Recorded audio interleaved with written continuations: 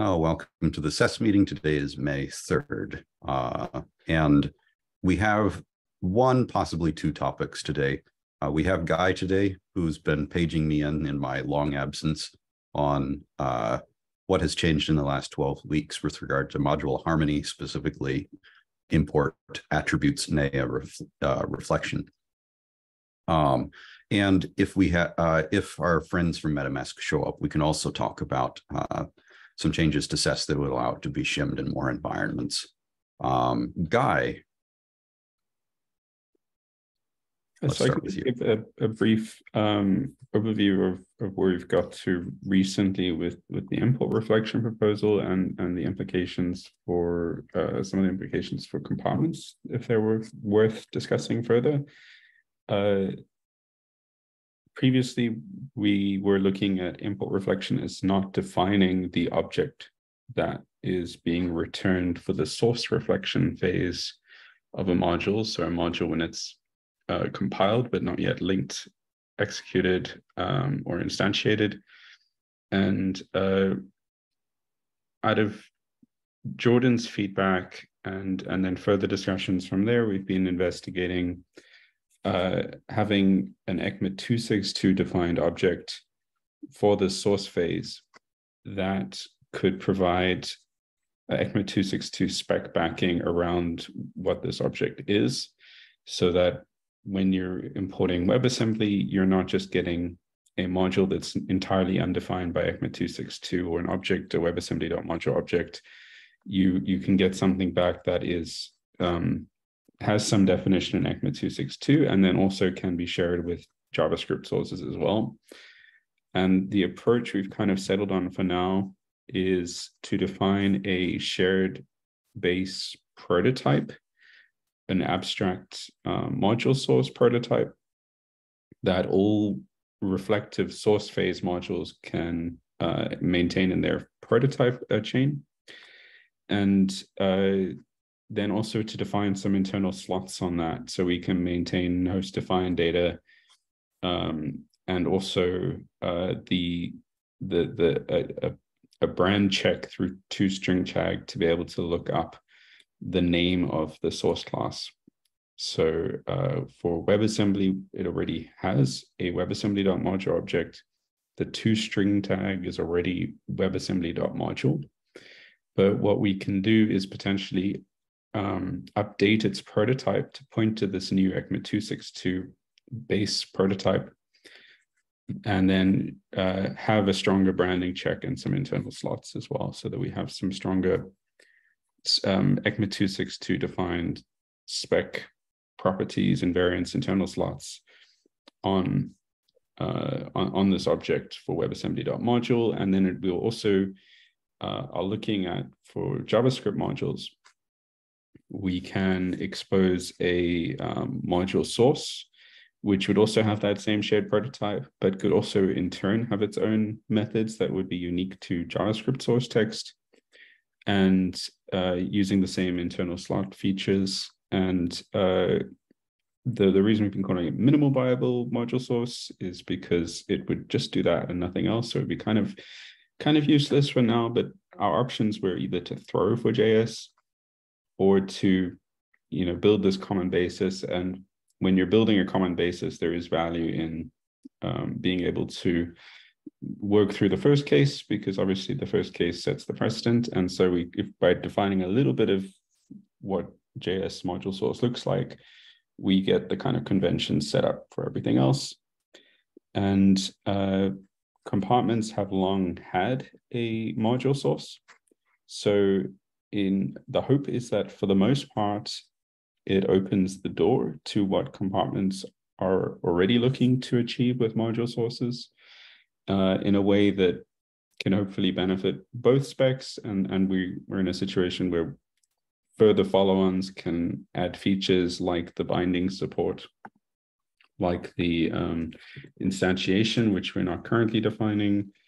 And also there's a third one, but it escapes me right now. And so I can share the PR. We've been working on that. I'm just working through some final details on it. But we're trying to get some stage 3 reviews this week. And it would form the initial integration point for compartments. And so making sure we've worked through some of the questions on that would be beneficial as well. Yeah. So to recap, so that I am to recap my understanding and perhaps clarify some folks details for other folks on the call. My understanding is that there would be that instances of module sources regardless of language would have an internal slot that identifies their language that would be revealed by the toString tag on the module source shared prototype. So if you wanted to do a brand check for any module source, you would reach for the prototype and then call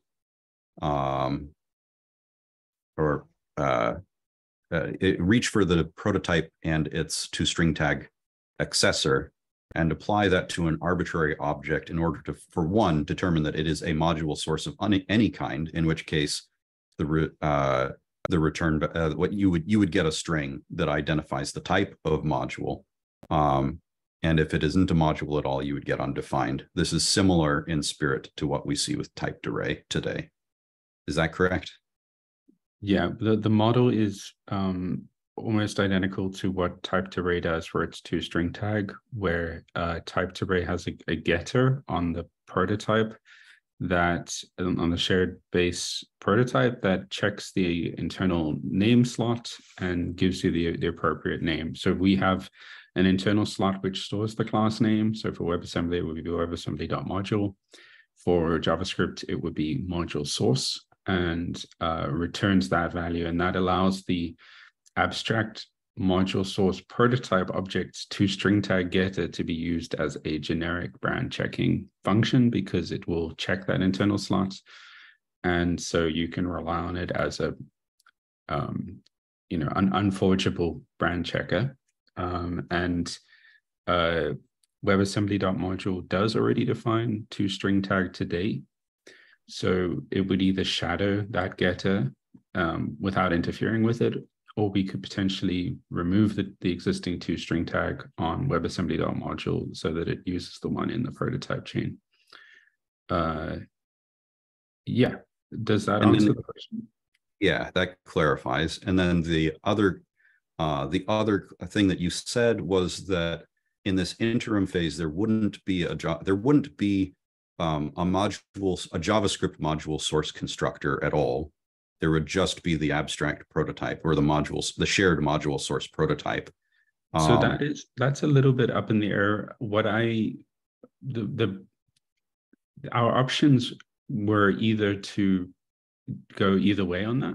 So we could either have a just abstract, but as I was saying during the introduction, one of the benefits of defining the JS version is that it allows us in ECMA 262 to work through the first case, which makes the generalizations more obvious, as opposed to treating WebAssembly as the first case. So even if it's useless defining module source as a new global that it has in its prototype, abstract module source prototype, allows us to kind of set the precedent and the model. So we can go either way on that. For now, I have written up how JS module source would look as the kind of first case. But if there are any concerns or objections, we could remove that as well. My personal feeling is that we could go either way as long as we satisfy. I believe, I'm not sure how hard this requirement is, but I believe that the module source prototype, the shared prototype that would be shared, the prototype that would be shared by all module source constructors for each language, be accessible by traversal of properties, starting with the global object. And if the module source constructor is present, then that's trivial.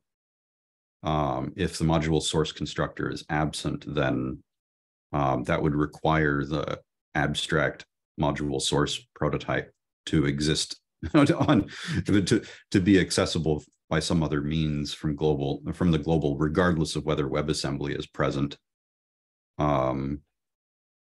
So yeah, I think that makes me lean a little bit on having that leans me in favor of having a module source constructor that throws initially. Like you said, that establishes a precedent for iterating on the design and also makes the prototype accessible from global. Yeah, so you would be able to read abstract module source through that prototype chain. You could get access to the generic two-string brand check. And we're able to kind of define the initial patterns and conventions around module sources. There is the question of whether if you're able to do import source for JavaScript and get back this JavaScript module source, it would kind of be this kind of useless object that you wouldn't be able to do anything with.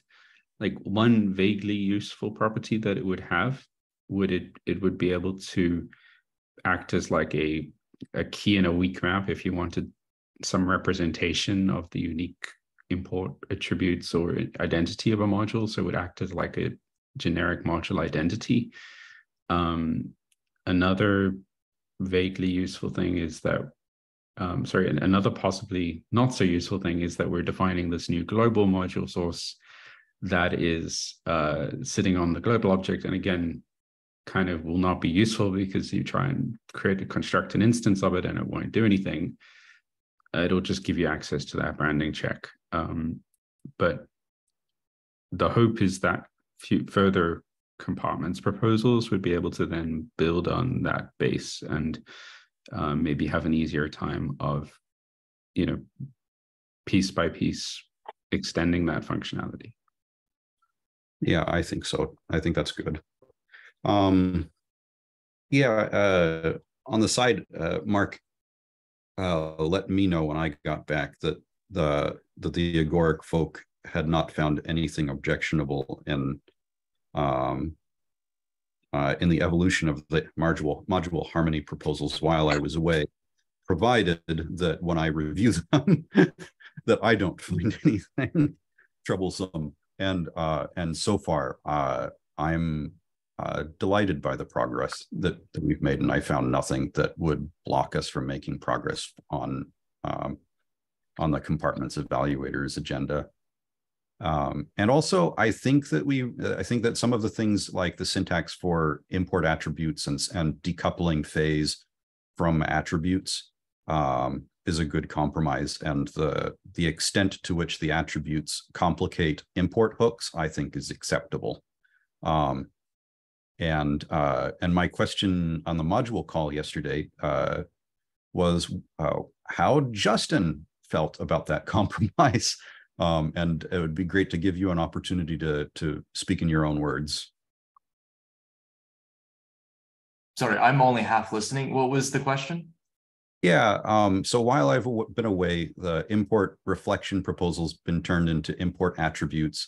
And what I've learned yesterday is that the way this is settled is that the import phase, that is to say source or instance or deferred, are or asset even as an earlier phase, are fully decoupled from import attributes. And import attributes are an extensible namespace under the with keyword, which is currently identical, or which is equivalent to the former assert, behaviorally equivalent to the former assert keyword, but with an extensible namespace where the keys and values of the with attributes bag are both strings, and for the purposes of constructing a memo key, they are the keys are in lexically sorted order. I didn't ask about which kind of lexical sort, but I don't particularly care, as long as there's a consistent key.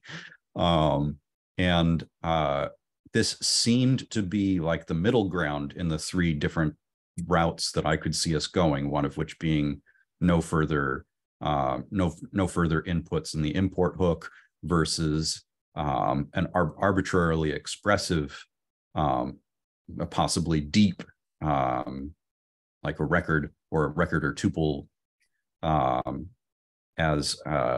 as participating in the memo key. And this, I think, is a fair middle ground, especially for now in the absence of records and tuples. And I was wondering whether this was satisfying to you and your needs for the purposes of bundling.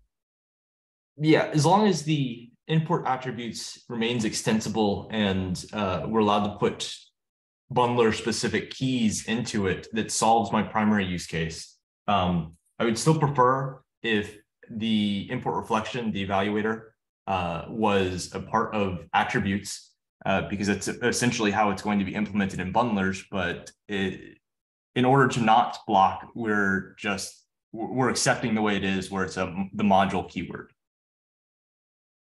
I'm sorry. So you're suggesting that you would have a light preference on having the phase expressed in the attributes?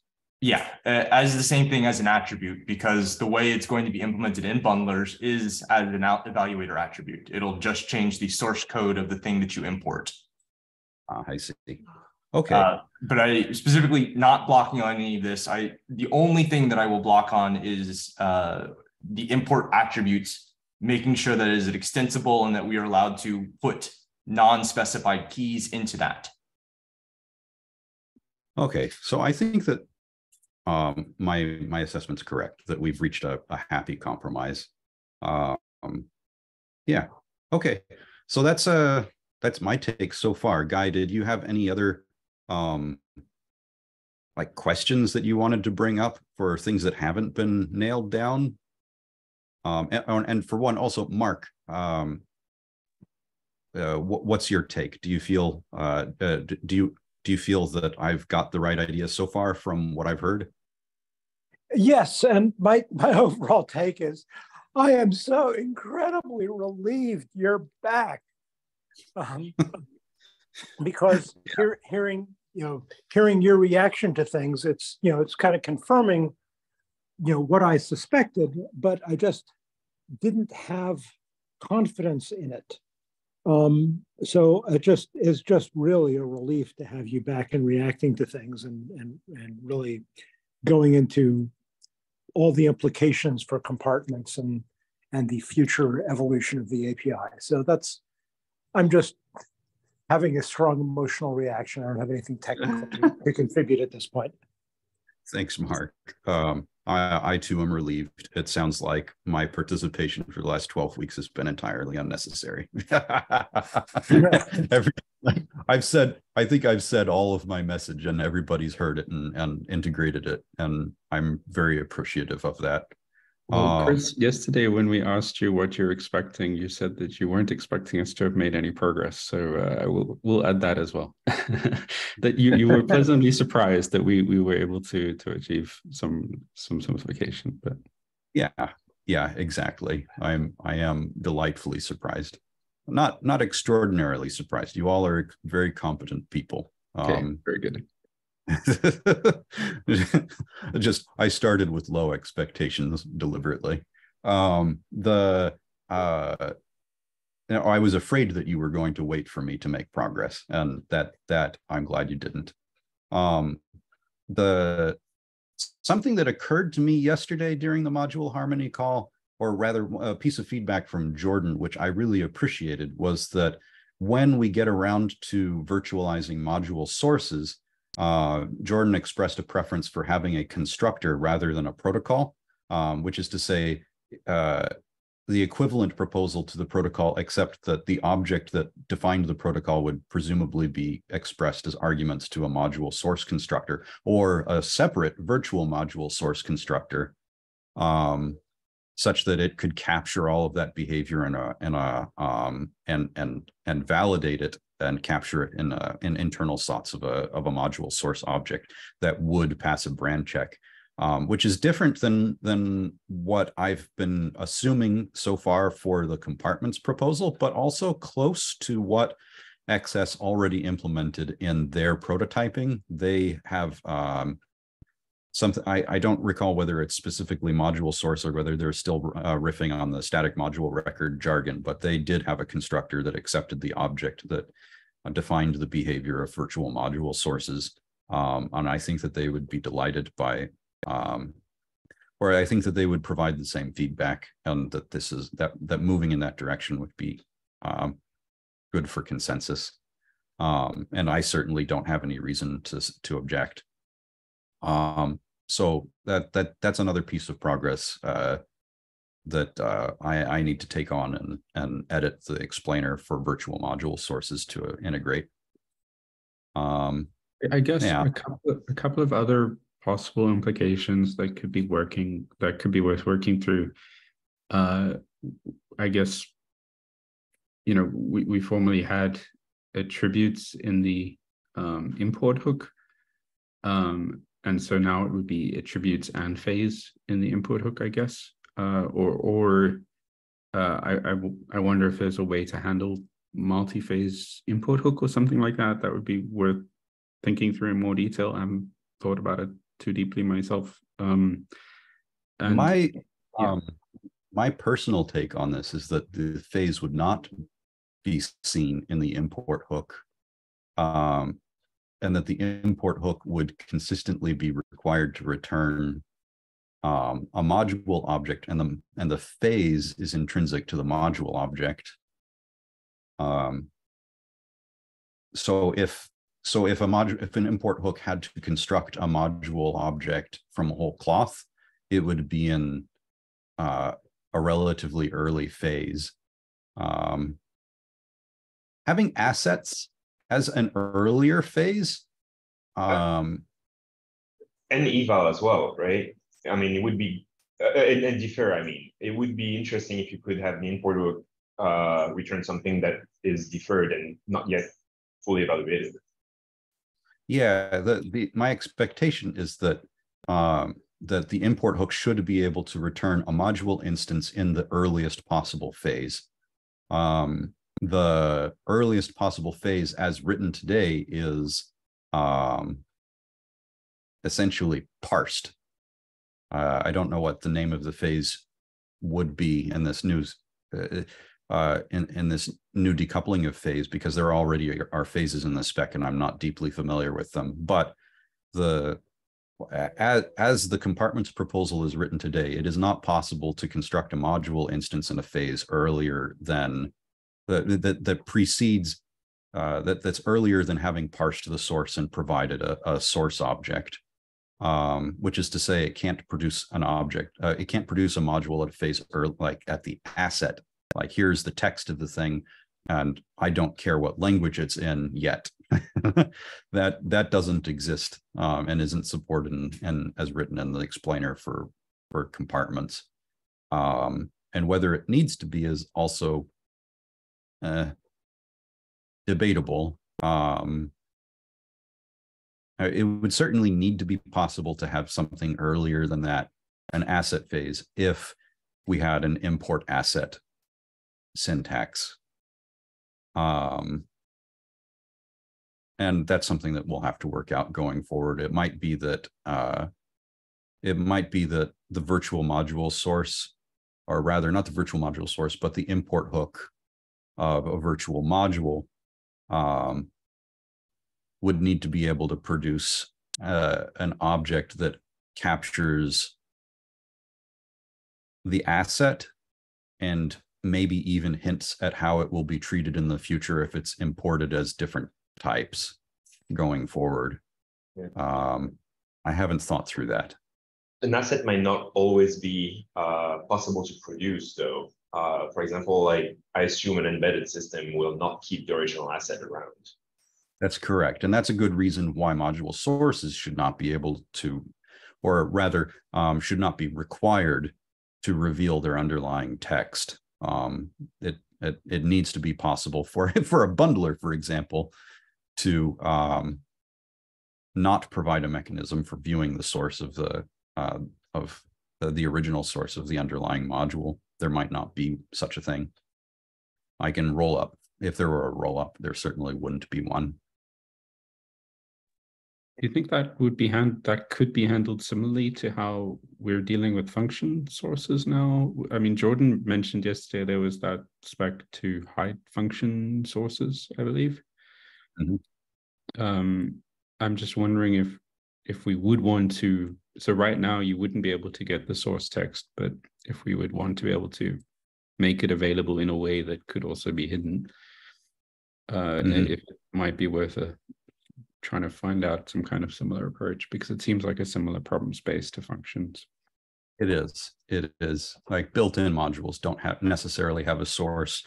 Module blocks could have a source, module. Oh my, what are they called now? Declarations or expressions? Oh, declarations. Yeah. And which one can take on lexically named dependencies? That's the declarations.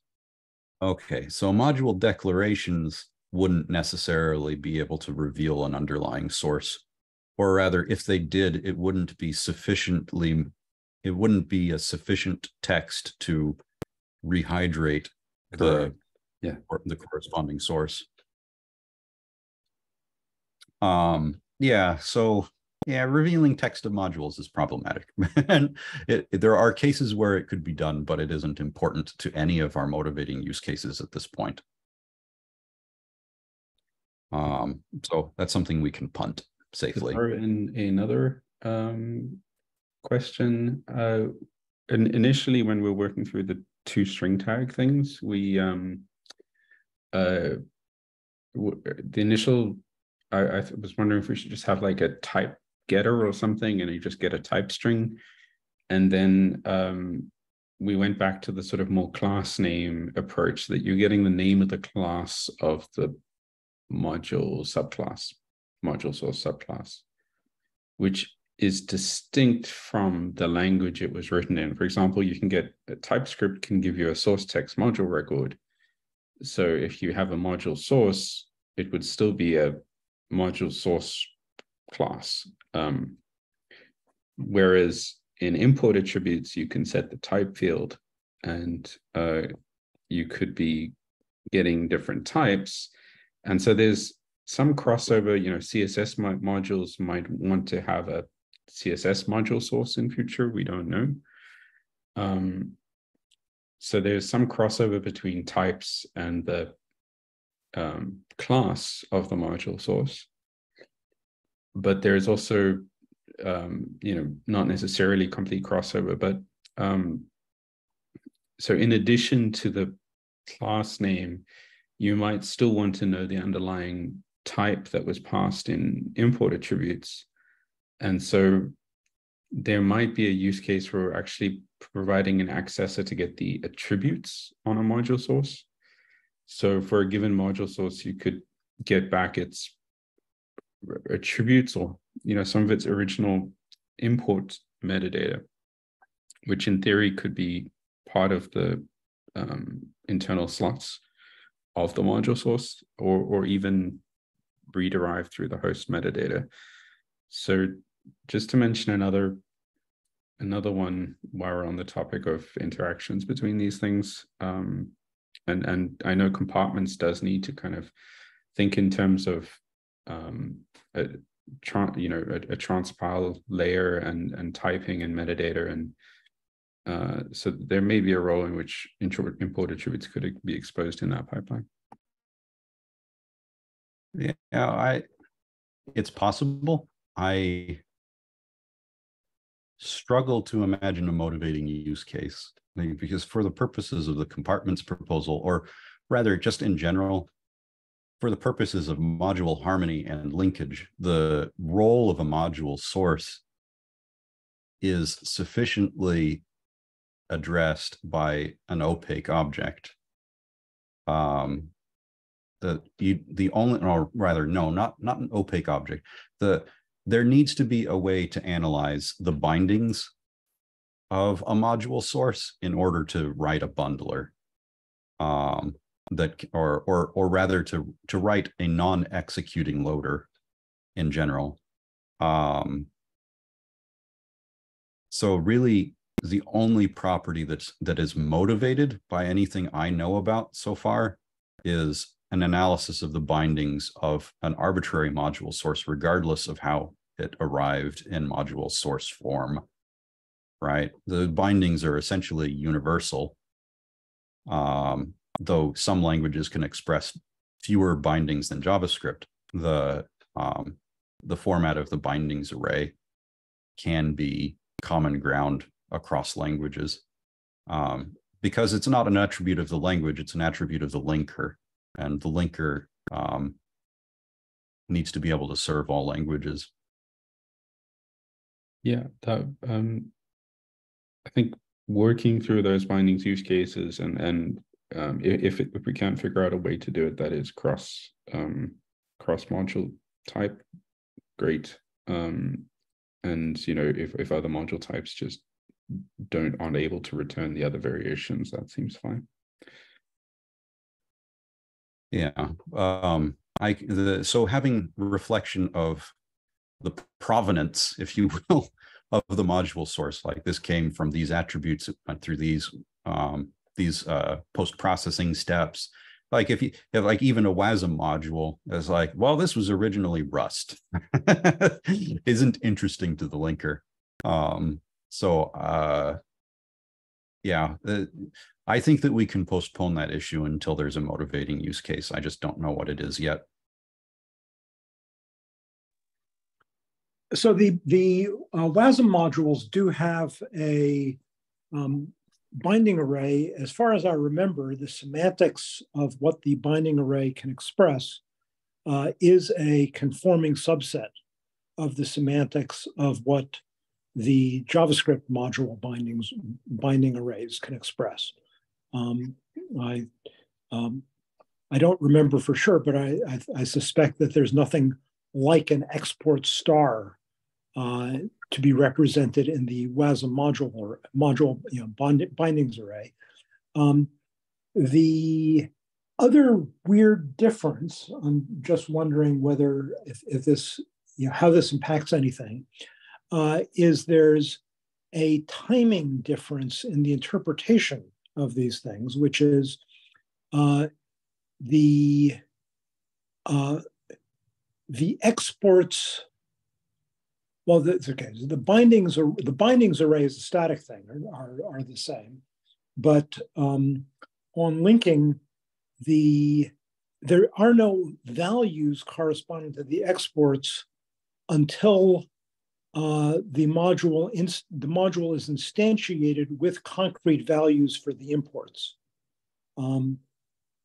and that's, for example, why cyclic import cycles among WASM modules are impossible. How does that timing difference in the obligations of linking things together show up in the generic presentation of module sources to things like import hooks and such? I'm being very vague, but this is reflecting my uncertainty. This is a better question for Guy to answer, but to be specific, what I understand so far is that the WebAssembly module object provides two methods, one to get the imports array and one to get the exports, or the imports data, the bindings information in whatever type, and the exports binding, and that they are separate and not interleaved, which is to say that the bindings array that can be expressed by a JavaScript module can be more specific about the order, but the WebAssembly module is at least unambiguous.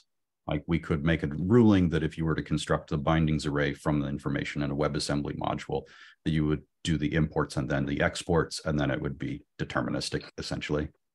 I don't know if that answers your question, but Guy, maybe you can give it a shot too.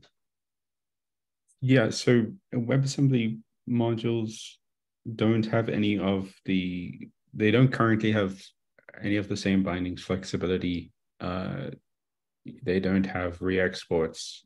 They don't have export star. They don't currently have namespace imports, although they might effectively want to be doing something like that in future. And they do want source phase import because WebAssembly modules want to be able to instantiate other WebAssembly modules. And that's, you know, a very useful feature of import reflection. That's kind of a WASM, you know, use case. In the bindings reflection, you would just basically just have the imports and exports as being direct. WebAssembly.module does have its own bindings lookups, which also provide a type string for the bindings, so that there is this extra information. So that kind of justifies WebAssembly still having its own lookup information on bindings. But if you want to define a general linker, having a base version of getting the imports and exports to know how to link it also seems beneficial. But yeah, from an environment initialization perspective, WebAssembly modules don't currently define their bindings like JS does as early in the instantiation phase, but only at execution time. Like there might be possibility to do better things there. It's difficult to know, but because of the structure of the spec, source text module record is given, you know, priority in the binding system, in that it has these sort of more expressive bindings, and then the lower level cyclic module record and abstract module record have you know, less of the functionality respectively. There may well even be spec refactorings to better generalize bindings between languages to be able to share more of those benefits. But at the very least, so far as all other module source semantics are a subset of what JavaScript can do, at least there's not a situation where, you know, I don't think it leads to any particular issues right now. But also it's something that could be worth investigating further. Okay, thanks. I think that's as much clarity as I need now. Yeah. I think one way to put this would be that we haven't yet found a language that needs to be able to express bindings that JavaScript can't.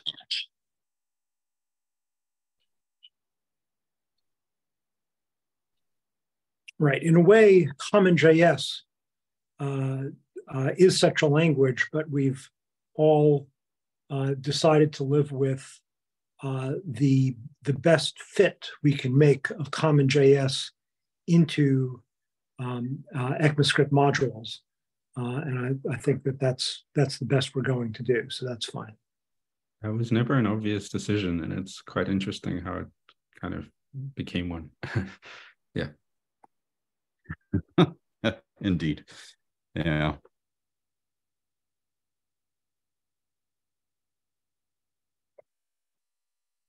Yeah, it's interesting how much those in the space of, you know, discussing interop are unaware of the history of the fact that there was such effort made to integrate CommonJS into the ECMAScript interop from the start, and it often gets read as that, you know, ES modules almost get seen as a little bit hostile to CommonJS, when in fact there's this whole history of attempts and a lot of work to closely integrate them. I'll go ahead and say that, you know, having seen the history, I believe both sides of that there has been a lot of good faith work for many years to integrate them, and that's great. But also say that ECMAScript modules were born initially out of hostility to the CommonJS module design. So there's kind of a hostility in design from the beginning. Yeah, I don't drink, but I invite you to do whatever you think is equivalent to get me to tell you that story off the record. Sorry, I didn't mean to bring up old wounds. Yeah, certainly the hostility there is ancient history at this point. yeah, so it certainly isn't likely to affect an outcome, I think. Yeah, the other common misconception, I think, is that CommonJS, folks tend to infer that CommonJS was not intended to be used on the web. Yeah, that's not accurate. The folks seem to infer that because it became popular because of Node, that Node was that it was designed for Node, which isn't true. Yeah. So I'll just fill in a little bit of history here for the record without getting into the unpleasantness.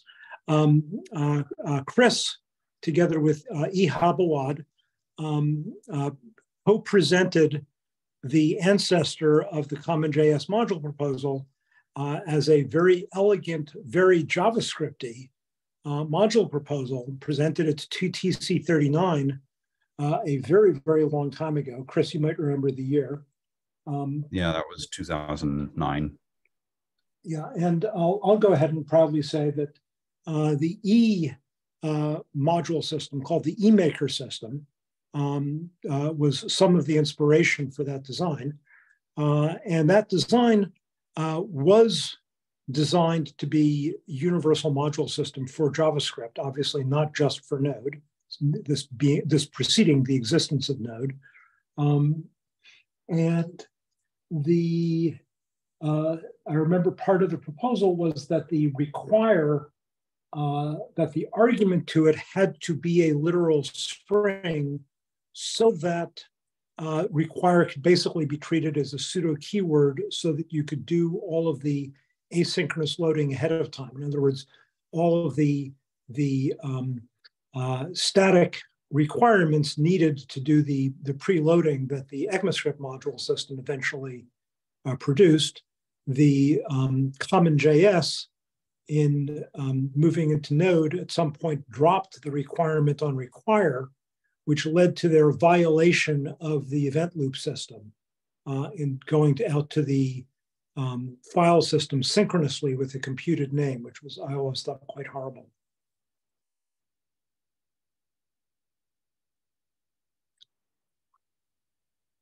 Okay, enough history, unless Kris wants to add anything. Yeah, I would say that in 2010, I came back and proposed that ECMAScript, just that hey, Node happened, and clearly this does have legs. That's what we wanted to learn from this. We proposed that we just change the word require to import, and do something about on the export side so that it would be strictly statically analyzable, and that the language would enforce that stringiness of the argument, and otherwise leave the semantics identical to CommonJS. And the idea was specifically for there to be a graceful migration path, and also to take advantage of Dave Herman's work on destructuring, because that would have improved that didn't exist at the time, but was anticipated as a way to essentially recover what we get from the import syntax. But the thing that path could not do was leave the door open for hygienic macros in the language. That's why we have ESM as it is today. It does leave the door open for hygienic macros. And it doesn't use property structuring, and the details of the destructuring syntax also led to the interrupt issues with CommonJS. Yes. Yeah. Well, anyhow, so we're in a position where CommonJS can't perfectly be emulated, and especially because of the destructuring issue, there is no perfect match. Yeah. And the original proposal didn't account for module exports assignment, which is what I think Yehuda Katz's contribution some years later was to compromise ESM so that there was at least some path, albeit an imperfect one. But yeah, that's also history. All right, we're at 10 till, and it seems like we've exhausted this topic. Thank you again, Guy, for bringing me up to speed, and for everyone here for your participation in this conversation. And I think I'll call that the meeting. Thank you. If people want to stick around after the recording's off, I have another word to say.